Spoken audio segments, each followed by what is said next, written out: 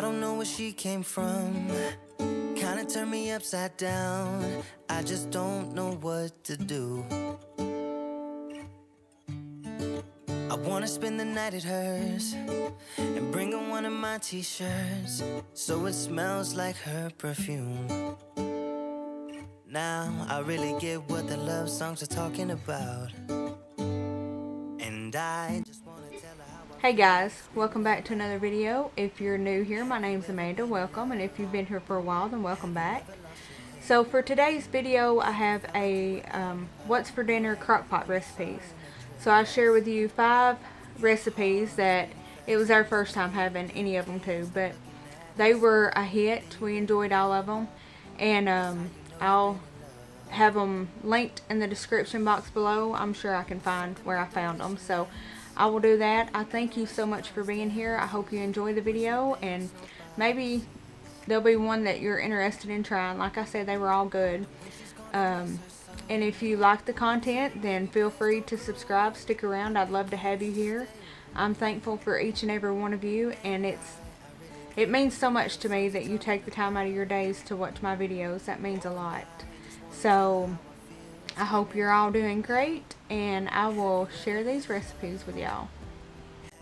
So this first recipe was the crockpot cheesy chicken tater tot casserole, and it called for tater tots. My store was out, so I just got these.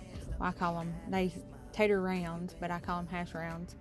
And you just need a bag of tater tots, and then this recipe, it was good. It was, but it also called for bacon pieces, the real bacon pieces. I did not have any, and so I thought, well, I'll just improvise. I've got bacon bits. No. If you don't have the bacon pieces, you don't have bacon, then just wait or leave it out.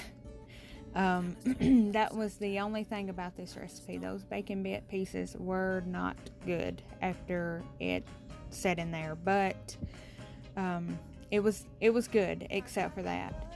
And then 1 pound of chicken, 2 cups of shredded cheddar cheese, milk, and salt and pepper, and just dump it in. It cooks for on low 4 to 6 hours, and it was good. Like I said, if I had bacon to cut up and put in there, it would have been so much better. But yeah, that's what we did for this one. Make me happy. It's not the reason my heart sings. It's what I've got. You couldn't put a price on that. 'Cause I got something real. I got something real. 'Cause I got love. Yeah. I got love. Yeah. I got love.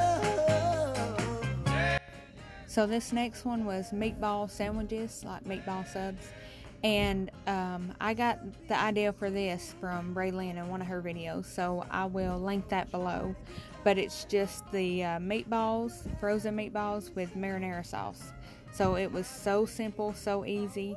I know you'll see that I put them on hot dog buns. Well, again, another ingredient that my local store didn't have, and plus, honestly, the sub buns were about $4. Hot dog buns are $1 something, so it was cheaper and it was a hit.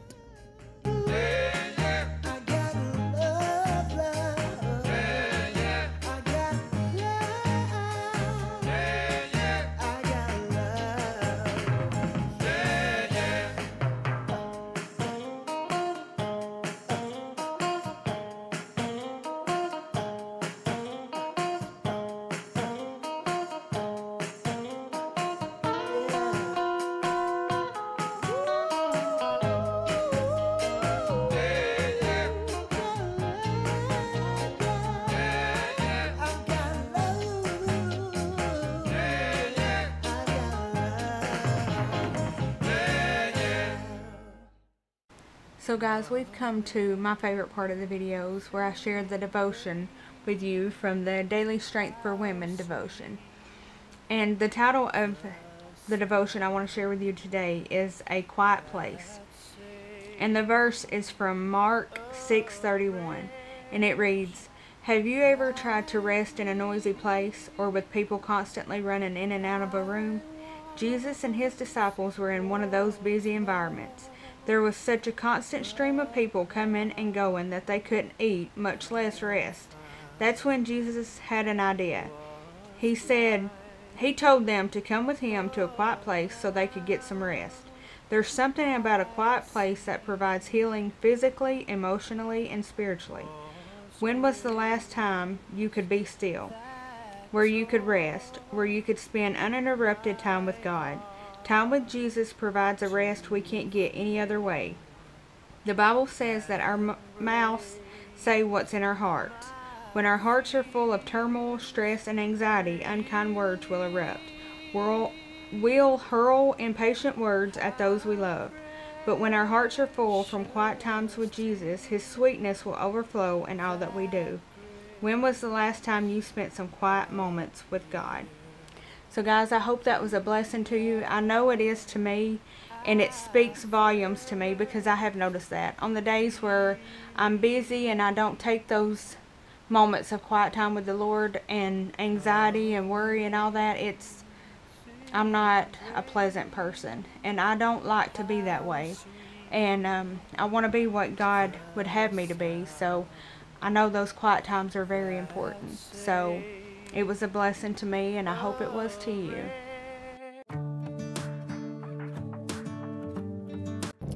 So y'all, this next recipe is chicken and gravy, and I have made this for years. I'll try to find the recipe and link it. But it's just a can of cream of chicken, 2 packs of gravy mix, and a half a cup of water or chicken broth with your chicken. Just put it in there and let it cook. And I usually, just like I did this day, serve it with creamed potatoes, some green beans, a roll. It is so good. That gravy is so good on the potatoes. So this one's always a hit. Hey, playing songs on the radio, sing along to the words that we don't know how. Brings out the wildness. Let's just run away. Yeah, I could drive the whole along. Being with you is like being on the rodeo highways. Brings out the wildness. I got a little crush on you.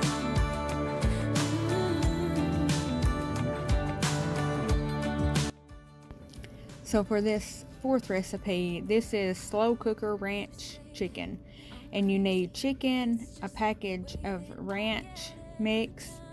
It also called for a pack of cream cheese. We don't eat cream cheese, so my boys I'm sure probably would, but I don't, so I used heavy whipping cream.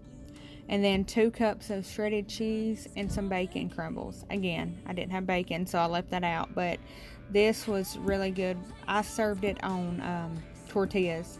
And this night was a busy night, so yeah, you'll see we just put it on paper plates with some breadsticks that we got at Italian breadsticks from Little Caesars. Our boys wanted on the way home, so we got that, and we served this up on some tortillas, and it was good. It was all gone.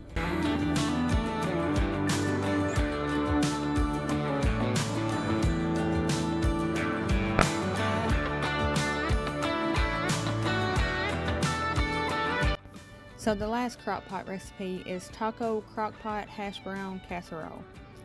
And you need a pound of beef, some minced garlic, cheddar cheese soup, and shredded hash browns, some taco cheese, sour cream, rotel, and taco seasoning. And you'll see I didn't use the rotel or the minced garlic. We just we don't eat a lot of that, so but I'm sure it's good in it. But this was delicious. It was all gone too. So I hadn't used that cheddar cheese soup before. Like I said, in my casserole I was supposed to add it to one and I forgot.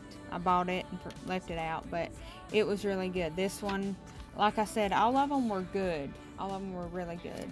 And that one was, yeah, there was no leftovers of that. Got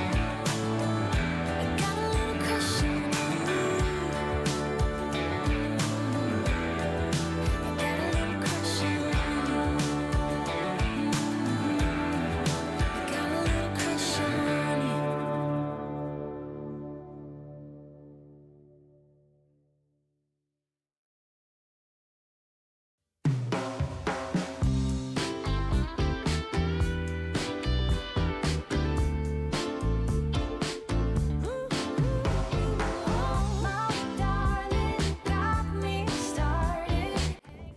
So y'all, we're coming to the end of today's video. I thank you so much for watching.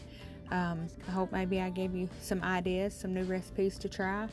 And yeah, if you like the content and you're not already, then feel free to subscribe. I'd love to have you here.